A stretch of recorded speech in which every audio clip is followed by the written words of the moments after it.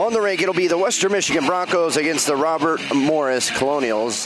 Western Michigan was dinged with a delay of game penalty, so they're going to start this game short. And the Colonials will go on a 4-on-3 man advantage here to start this hockey game. The Broncos start back the other direction. There's a 3-on-2 possibly. There's a shot, deflects right in front of the net, and deft stick work there by the Broncos player.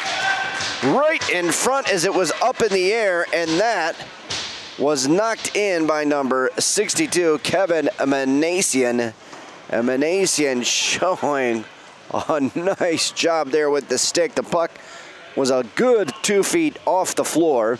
Weave his way through across the red line.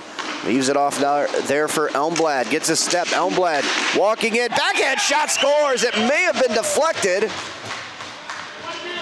It may have been deflected in front, and if so, it was by Grady. We'll await the official announcement, but Anderman with a nice move. Grady right there in front. Either way it goes, you dial it up. It's a 2-2 hockey game now with 1:21 left to go here in period number 2. Here comes the aforementioned Ward. Ward walking in. Ward to the slot. Ward looking, shooting, scoring! Number 23. Getting it done as he weaved from left to right, and the right-handed shot put it past Schreiber. And Josh Ward adds to his tally here on the season. It is now a 3-3 hockey game. Continual fight being shown by Western Michigan. Now Witherspoon slams on the brakes, makes a move. Witherspoon, the lefty, working up the left side, trying to get a step on Lawrence. Witherspoon shot, scores! What a rifle!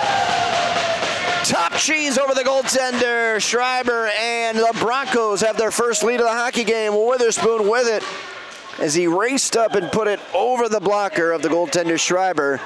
And Witherspoon's goal gives the Broncos their first lead, 4-3, 5:25 left to go here in period number 1.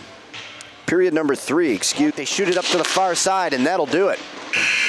So the Western Michigan Broncos show their staying power here. They were trailing the hockey game 1-0, tied at 1-1. Trailed 2-1, tied at 2-2.